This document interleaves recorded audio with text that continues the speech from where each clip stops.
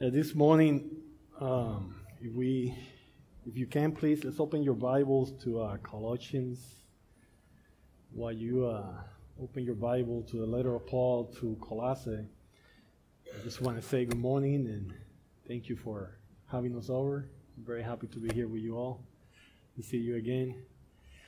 I wanted to ask you, as we prepare, open your Bibles to go to book of Colossians. Think about this morning, since the time you wake up until now. How many times have you expressed your thanksgiving to the Lord? What reasons caused you to offer thanksgiving to God? What things came to mind that you thank the Lord for? Since you got up until now, let's do an inventory. Let's think about it. Lord willing, we'll talk about it in a couple of minutes, okay? I just want to bring that up to your remembrance. Let's go ahead and pray, so the Lord will bless this time. Heavenly Father, we come before you. We ask for your help. We need your help, Lord. We need to hear from you. We need your word to feed our souls, to guide us, to show us how to live this Christian life, to show us more of your glory and who you are. And so, Father, be with us today. Prepare our hearts, our ears, our mind. Help me to clearly communicate the truths that are here in your word. Minister to us, Holy Spirit. Thank you for your word. And thank you for this time. In Christ's name we pray. Amen. So, Colossians. Let's go ahead and start with a little introduction. If you are in Colossians, you go to verse 1 of chapter 2. We see that Paul is telling the Colossians in this letter, "For I want you to know how great a struggle I have for you and for those at Laodicea and for all who have not seen me face to face." So the first thing we realize here is that Paul has not been in this church. He has not seen the brothers face to face. It's not a church that was planted directly by the Apostle Paul. If you go to chapter 1, verse 6, you see that since the day you heard it and understood the grace of God in truth, just as you learned it from Epaphras, our beloved fellow servant. So we see that the church Colossae was established by the ministry of the word by Epaphras. So not Paul, but Epaphras. He's a beloved brother. We know that Paul wrote the letter from prison. If you go to chapter 4, you will see in verse 3 that he says, "At the same time, pray also for us, that God may open to us a door for the word to declare the mysteries of Christ, on account of which I am in prison." In verse 10, right around that same chapter, he says that Articus, my fellow prisoner, greet you. So he's in prison. He's not alone. He got others with him. Verse 18, on that same chapter, you see that Paul writes this greeting with my own hand, right? Paul, write this greeting with my own hands. And he said, "Remember my chains." So we know he is in prison when he's writing this letter. We don't know where specifically. It is believed that he's in Rome, his first imprisonment. At the time that Paul wrote the letter, Epaphras, the man who God used to found the church, is also in Rome and in prison with Paul. We see that on that same chapter 4, verse 12. It says that Epaphras, who is one of you, a servant of Christ Jesus, greet you. So he's with Paul. And on Philemon, the letter we saw last time I was here together, on verse 23, it says that Epaphras, my fellow prisoner in Christ Jesus, send greetings to you. So we can see that he's in prison together with Paul. So that's kind of a little bit of the background of where we are. The letter was delivered to the church collected by Titicus. We see that on 4:7. So that letter is coming from Rome, most likely, Paul in prison, to the Colossians, and it opens this way. Paul, an apostle of Christ Jesus by the will of God, and Timothy, our brother, to the saints and faithful brothers in Christ at Colossae, grace to you and peace from God our Father. That's the first two verses. It's Paul's greeting. He's saying hi. How are you? This is who I am. And here on these two verses, I want to ask us to think. How are we to think of Paul as the way he introduced himself? How are the Colossians receiving this letter are to think of Paul, who they haven't seen face to face? They just heard of him. All right? So how are they to think? Well, first thing that Paul tells them is that he's an apostle. He's one who was commissioned, who was sent. By whom? Well, he's an apostle of Christ Jesus. So he's one who is sent to speak, to deliver a message of Christ Jesus. But look what he says there, that he's not an apostle by his own will. If you're familiar with the book of Acts, chapter 7, 8, 9, we see Paul, when he was Saul, persecuting the church. And there on chapter 8, we see that he goes from house to house on his own initiative because he's zealous for the name of God, persecuting the church. And in chapter 9, he goes before the chief priest and he says, hey, I want to go after these Christians.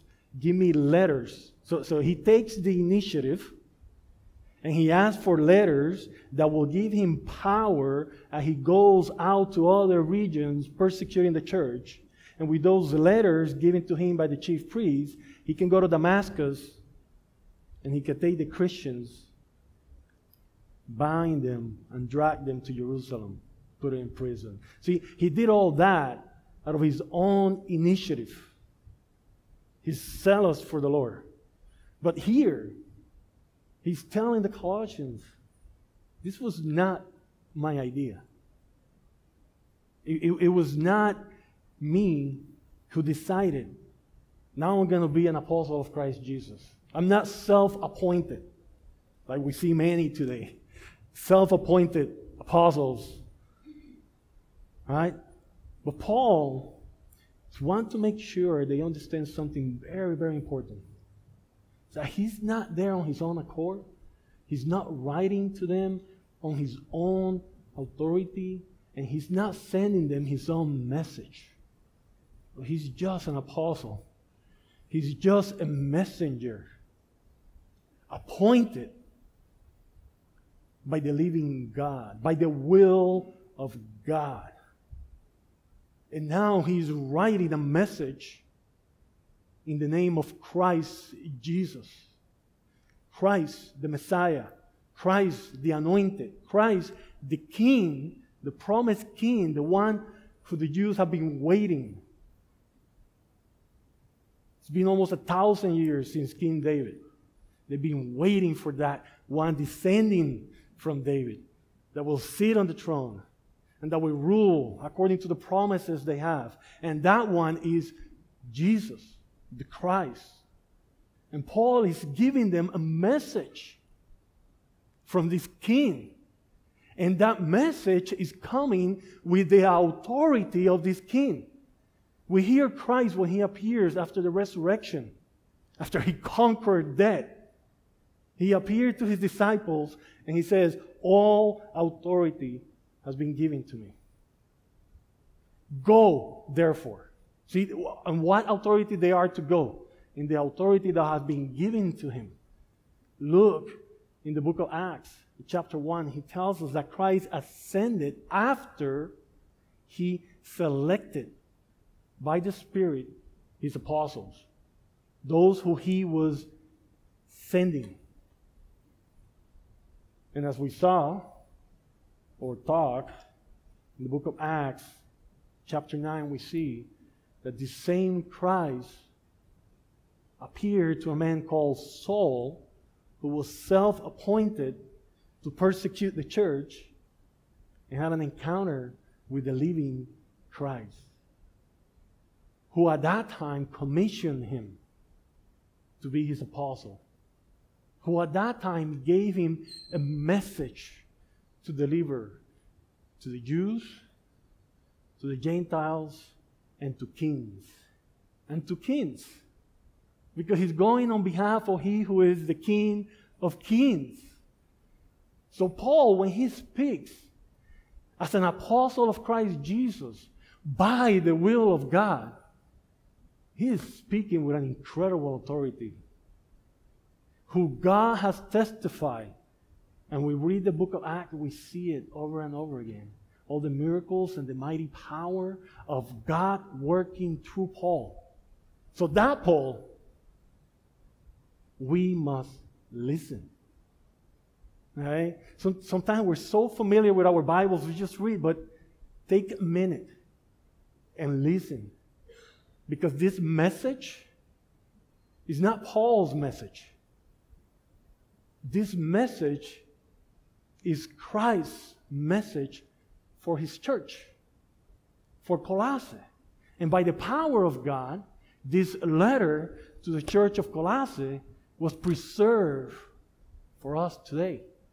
So Christ is speaking not only to the Colossians, but to us.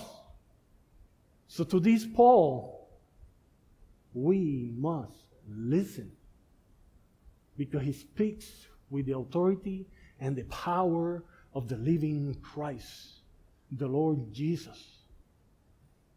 And what does he say? How are we to think of Paul and his companions after hearing Paul the apostle? Well, we see there that he talks about Timothy. He sends greetings too. Timothy and Paul sends greeting, and look what he said about Timothy. Our brother. Now, we're to think of others that are on the same faith as brother. Listen how he addressed them in verse 2. To the saints and faithful brothers in Christ at Colossae. Again, we just saw that Paul has not seen them face to face. Timothy, we can see. All right. Paul has been walking around, working with Timothy for years. He's been stoned to death. Timothy's been taking care of him. He's been serving him, walking with him, encouraging him. They're Jews, so they have something in common. So they're brothers. Paul and Timothy, brothers. But that's not what he says. He says, our brother. Timothy, our. He's including them, the Gentiles, Colossians, into this relationship. And when he speaks of them, he uses two words that coming from a Jew, this Jewish man, is incredible. He calls them saint. Do you understand what that means? He's a Jew. He's of the people that the Lord told them, he himself, the Lord, revealed himself to them and told them, of all the people of the world, I have chosen you to be my precious possession. That's why the Israelites were saints, because they were set apart for God. And Paul is taking these words, holy one, set apart ones, saints, and he's applying that title to the Colossians. That's just incredible. What he's saying, what has God done? And then he calls them brothers. He has not seen them. But because they have faith in Christ, because they believe in Christ, they're brothers. We're one in Christ, one family of the faith. You and I, if you're in Christ and I'm in Christ, we're brothers. Even if we haven't seen each other before, we're brothers. We're brothers in Christ. We're saints. How are we to think of us? We are saints because we have been set apart by God to be part of this union in His beloved Son, our Lord Jesus Christ. So how are we to think of Paul, an apostle speaking with power, sent by Christ, the words of Christ, the message of Christ being delivered by Him? How are we to think of others? They are in the faith, they are our brothers. And how are we to think of ourselves? If we are in Christ, if we have faith in Christ, we're saints, set apart by God. He delights. He set us apart. He says down, we're going to read it later, he says that He took us from the dominion of darkness to place us in the kingdom of His beloved Son. We're set apart. If you're in Christ, that's who you are. So that's how you ought to think of yourself. Now, if we're in Christ,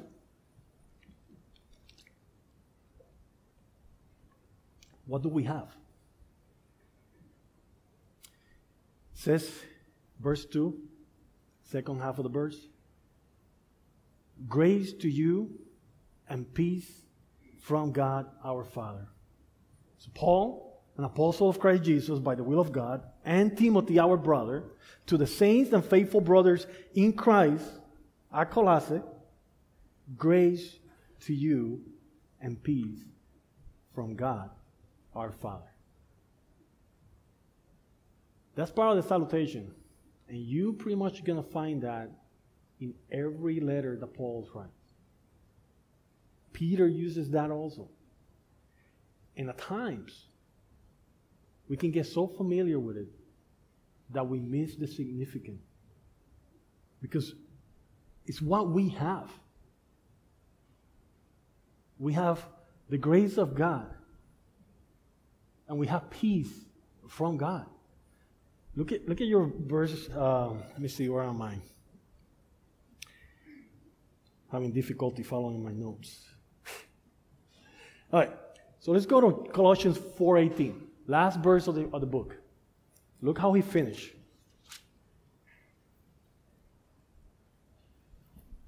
I, Paul, write this greeting with my own hand. Remember my chains. Grace be with you. How do he start? Grace to you. Everything that is in between chapter 1 and chapter 4 is guarded by the grace of God. What is that? What are we talking about? What is grace? Colossians 1:5. Colossians 1:5 says, because of the hope laid out for you in heaven, of these you have heard before in the word of truth, the gospel. Verse 6, which has come to you, and indeed in the whole world it is bearing fruit and increasing, as it also does among you, since the day you heard it and understood. Right? So something came to them that they heard it and understood. What was that? The word of truth, the gospel. Right? But look how he finished verse 6. What they understood, what they heard, which was the word of truth and the gospel, he finished saying that is the grace of God in truth. They understood the gospel. They understood the word of truth. And at the same time, Paul is saying that that is the grace of God in truth. We understand grace to be a gift, unmerited gift. We understand that by grace we are saved. Right? So it is a gift of God of salvation that it comes to us through the word of truth, the gospel. So, grace to you. Saints, grace to you. The peace of God to you. Grace is the gift of God of salvation for those who put their faith, their trust in Christ Jesus. And that gift has a result of having peace with God. That's how we start the letter. Grace to you and peace from God, our Father. Look how personal that is. Is our Father the reason why we are brothers if we are in Christ? Is our Father who gives us, is coming from Him, a wonderful gift of grace. The gift that is found in the message of the gospel. The good news of Jesus Christ is a gift that He grants to us. From Him, grace. From Him, peace. You're not longer an enemy of God, but now you're a child. He's your Father. It's just amazing. Amazing. To see that, to live in that reality, to be in Christ.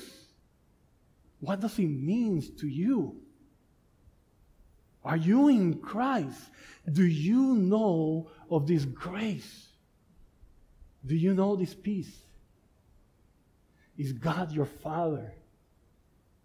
Is that your reality?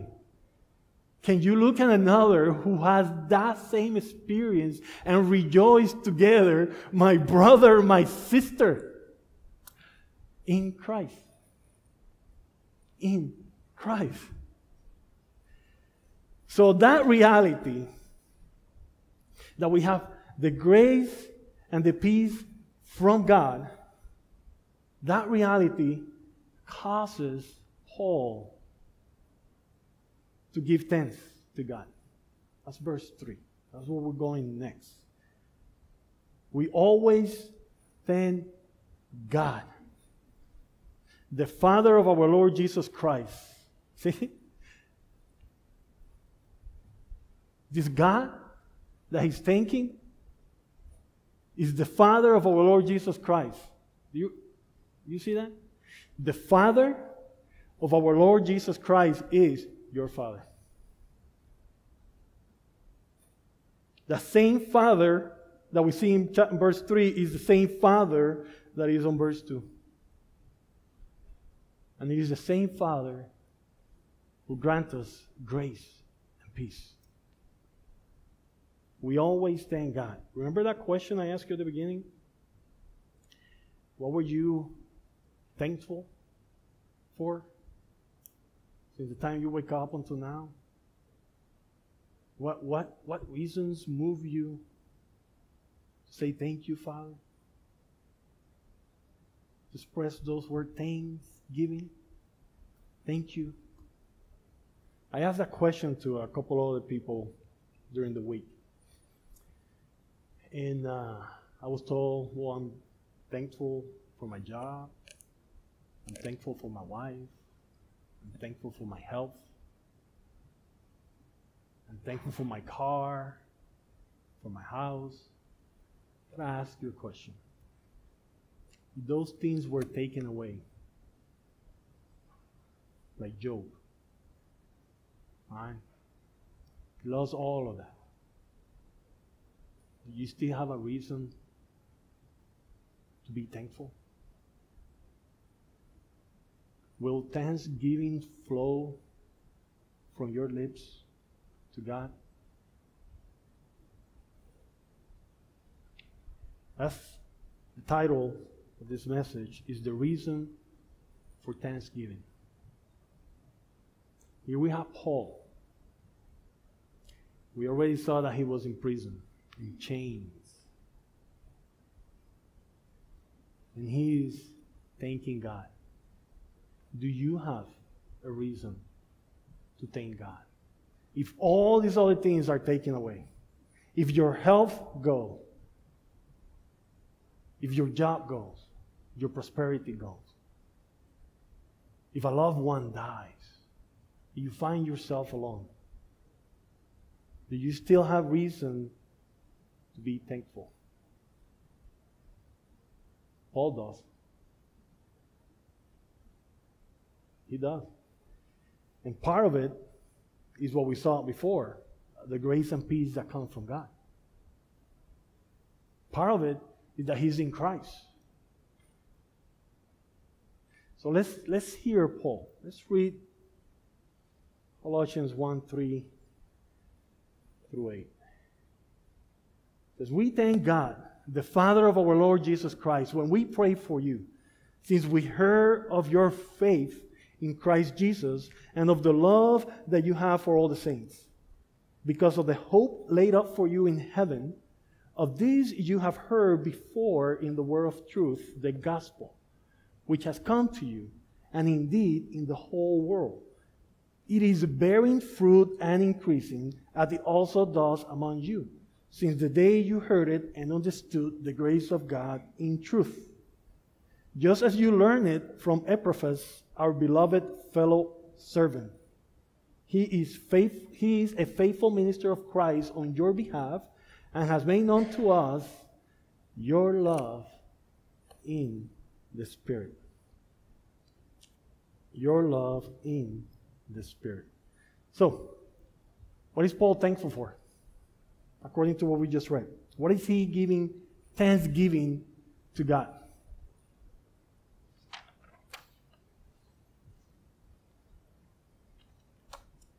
He's definitely giving thanksgiving. Say that again? For the church that is there in Colossae, who he did not plant. But there is a church there.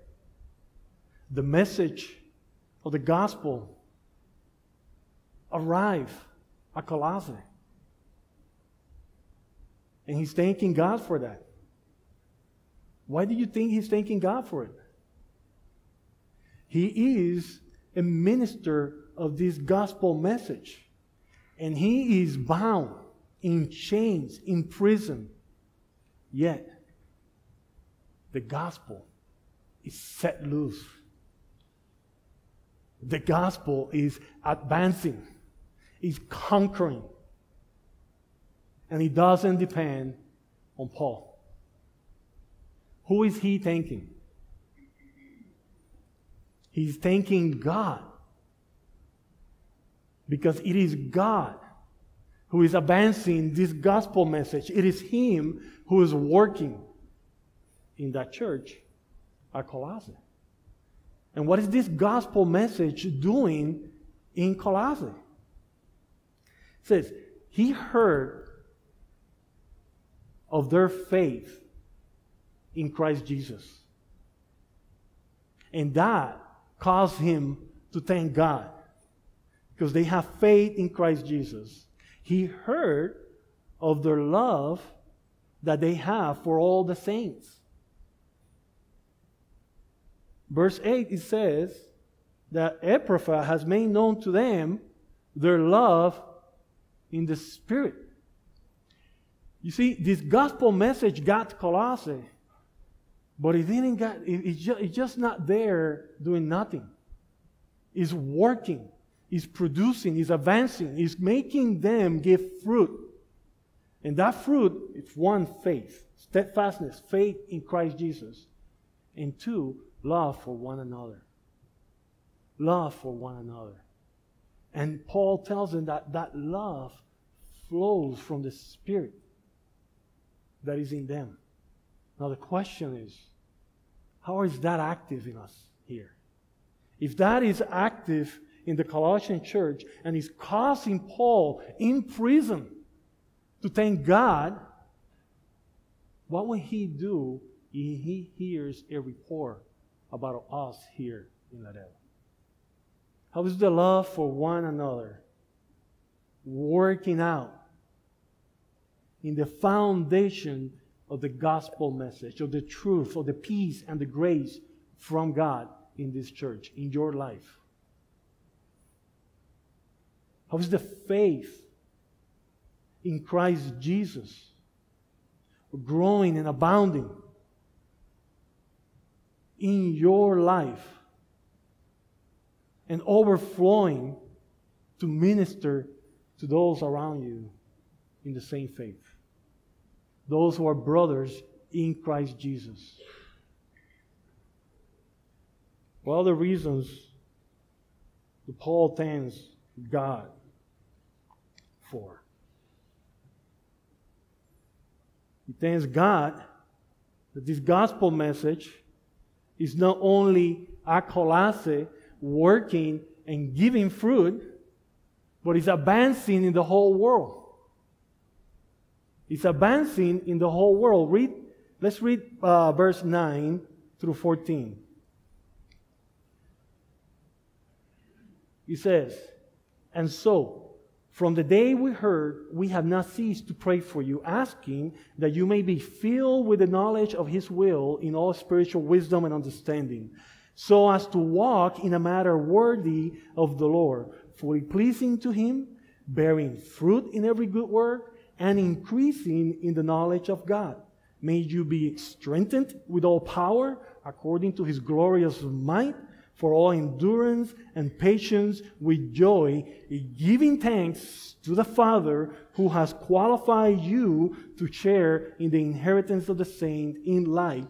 He, the Father, He has delivered us from the domain of darkness and transferred us to the kingdom of His beloved Son, in whom we have redemption, the forgiveness of sin." The gospel message working in Colossae and in the church at Colossae is causing Paul to give thanks to God, because it is God who has taken you from the dominion of darkness and placed you in the kingdom of His beloved Son.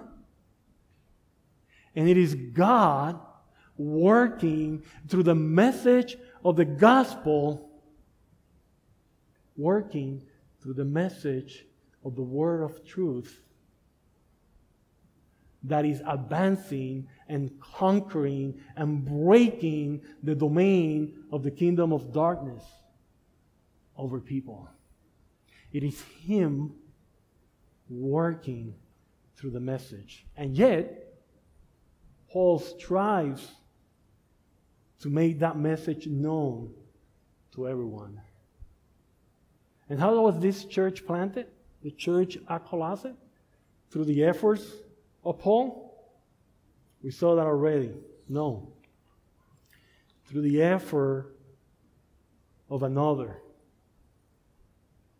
Not Paul, but Epaphras. Brothers and sisters, I ask a question.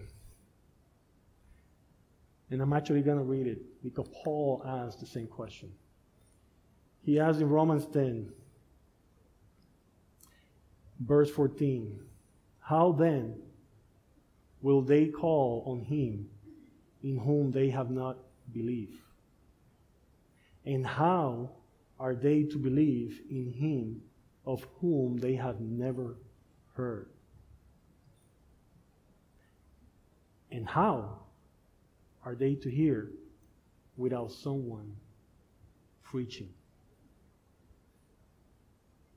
For everyone who calls on the name of the Lord will be saved.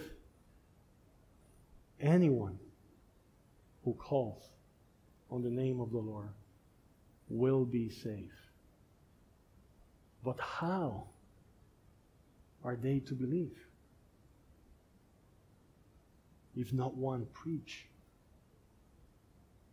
Paul was not Ephesus. Paul was not in Colossae.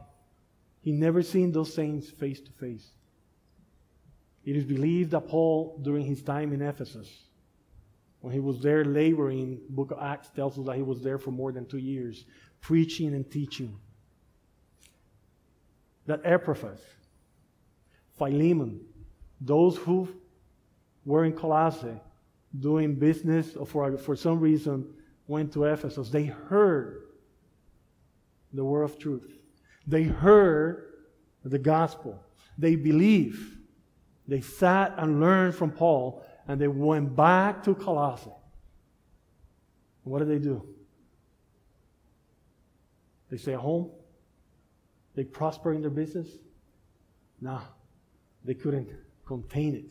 They shared the good news, the gospel. And as this good news, this gospel was set loose, God started working, transferring people from the kingdom of darkness, the domain, the kingdom of darkness, into the kingdom of His beloved Son. I am not ashamed of the gospel, because it is the power of God for salvation for those who believe in it. We who believe in it, we have a powerful, powerful message. We don't need to change it. We don't need to water it down. We don't need to do anything to it to make it more appealing, because it is not our message. An apostle of Christ Jesus, Paul, by the will of God, he delivered a message, faithfully delivered the message from his king without changing it. And his king did the work. And we need to believe that that message from King Jesus is enough and sufficient. And we need to stand believing that He who delivered that message, our Lord Jesus Christ, has the power to conquer the kingdom of darkness. And we need to be bold and let that message loose, trusting that God will do His work. But we need to be faithful to it. Faithful. Because the wrath of God is coming. I want you to go to chapter 3, verse 6.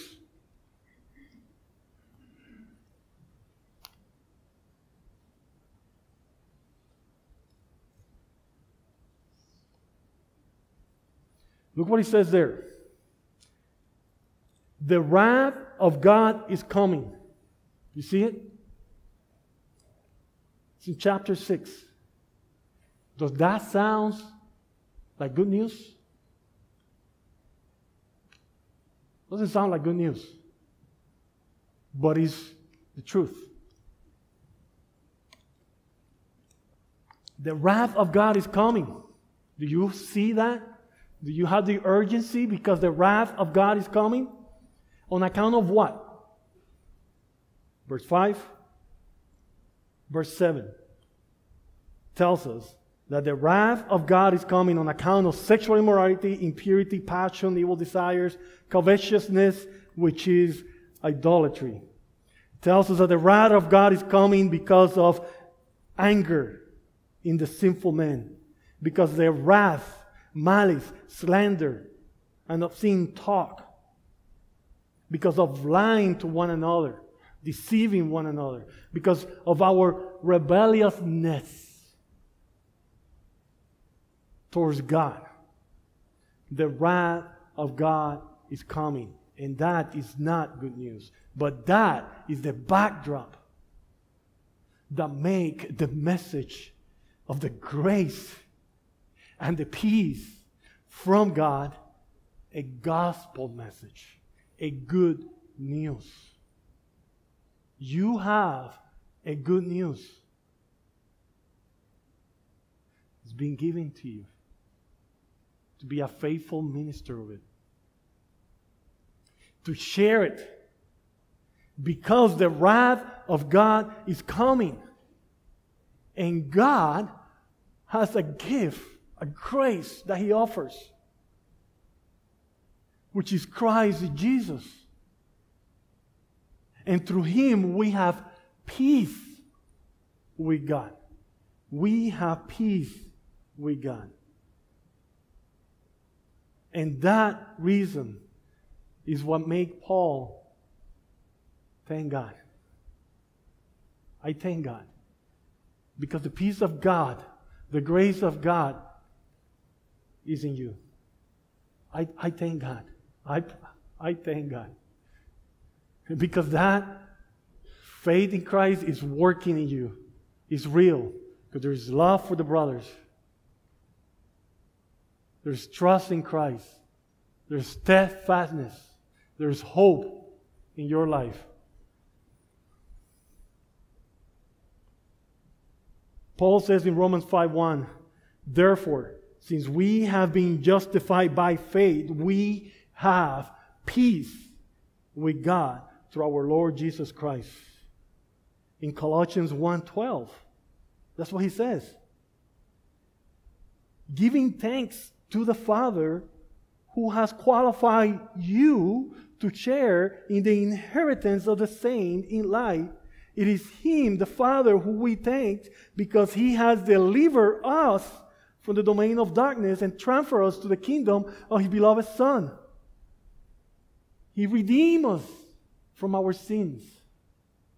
It is our sins because that the wrath of God was coming and was over us, and He redeemed us. And because of that, we give thanks. Paul gives thanks on verse 3, and he gives thanks on verse 12, although in verse 12, he's actually praying for the Colossians to be a people that express thanksgiving when they think and they meditate and they see the reality of what the grace of God has done in them, which is that He has qualified them to share in the kingdom of light. That is, that He has transferred them from the domain of darkness into the kingdom of His beloved Son. That's the reason to give thanks. So again, I ask you, if all those things we mentioned earlier were taken from you, do you have a reason for expressing thanksgiving to our God? Do you know the grace of God? Do you have peace with God? Because if you don't, then the wrath of God is upon you. And that is not a good news. And that has no hope. No hope. But the Colossians, they rejoice. They have hope in heaven. Because there is their hope. There is their Christ. And in Him they have peace with God. So do you have peace with God? Do you have reason for thanksgiving? Paul wants the Colossians to be people full of thanksgiving to God because they have the reason for thanksgiving. Look what Paul said. I'm again going to Romans 1:21. Hear what he says. For although he's speaking about those who are in enmity with God, those who have not put their trust in Christ Jesus. Look what he says about them. For although they knew God, they did not honor him as God or give thanks to him. Characteristic of those who are not in Christ, so those who are in enmity with God, is that they do not give thanks to God. What should be one of the characteristics of the life of the Christian? We who possess the reason for thanksgiving. It should be a life full of thanksgiving. And look what Paul tells the Colossians. We're going to go to Colossians, a couple of verses here. Look, Colossians 1:12. We're there already. Giving thanks to the Father who has qualified you to share in the inheritance of the saints. We are to give thanks to the Father because he has qualified us. Go to Colossians 2:6-7. It says, therefore, as you receive Christ Jesus the Lord, walk in him, rooted and built up in him, and established in faith, just as you were taught, abounding in thanksgiving. Why? Why should we abound in thanksgiving? Because we have received Christ Jesus the Lord. We have reason. We had the reason to abound in thanksgiving. Colossians 3, verses 12-17.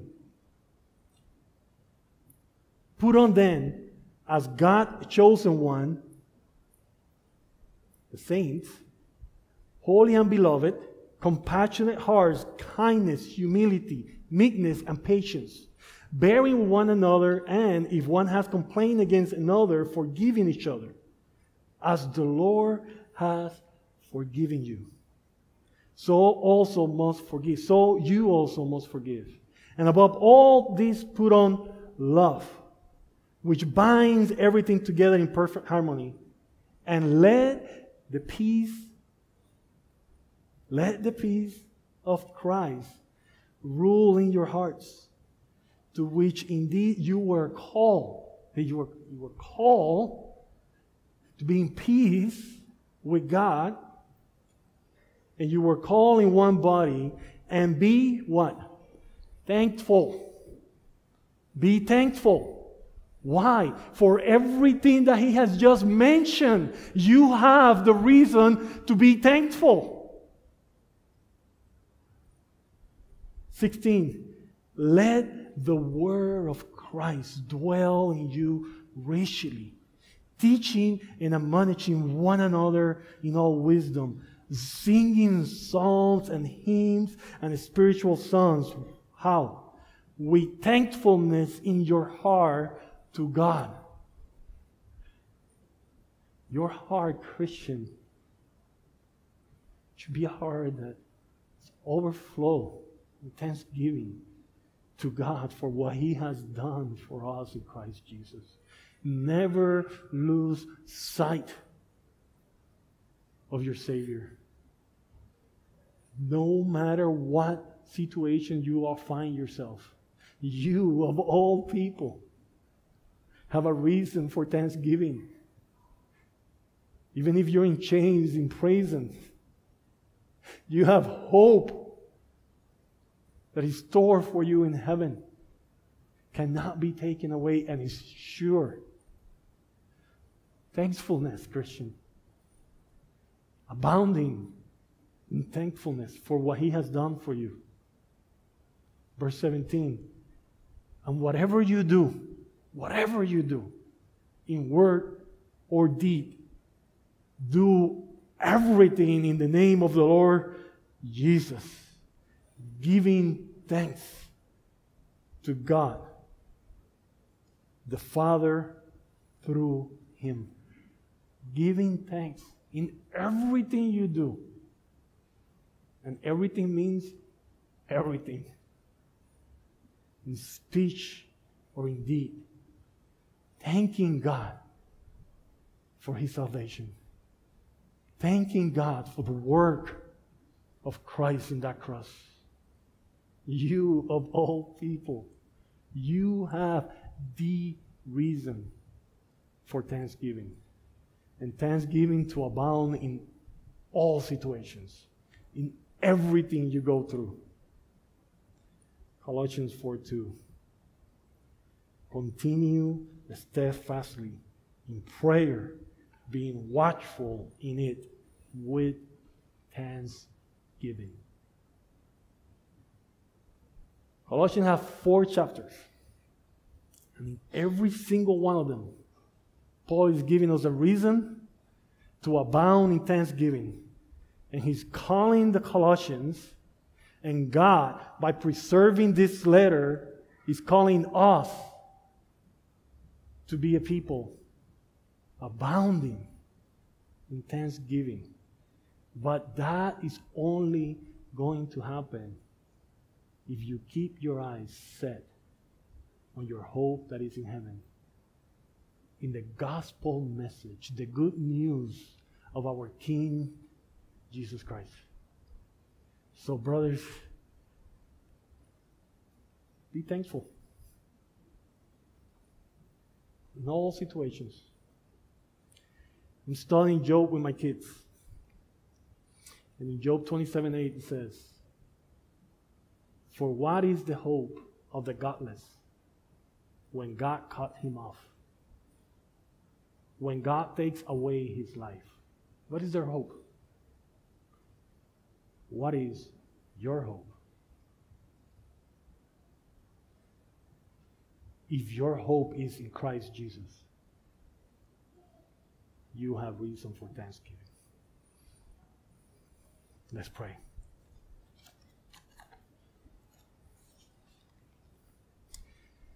Father, our Father, thank you, Lord, for your grace, for your gift, for Christ, for demonstrating your love for such a people as us by giving the most precious being, our Lord Jesus Christ, by him humbling himself and taking the form of man and carrying my sins, our sins, and not getting down on that cross, but withstanding your wrath, the wrath of God that is coming, in which I was spared, in which we who hope in you are spared. What a great news. What a reason for joy and thanksgiving. We have peace with God. Thank you, Father, for your gift. Thank you. Help us to be our minds set on you, to see Christ, to appreciate him, to appreciate what you've done for us, and to walk in a manner worthy of our Lord Jesus Christ. In him we pray, and in him we hope. Amen.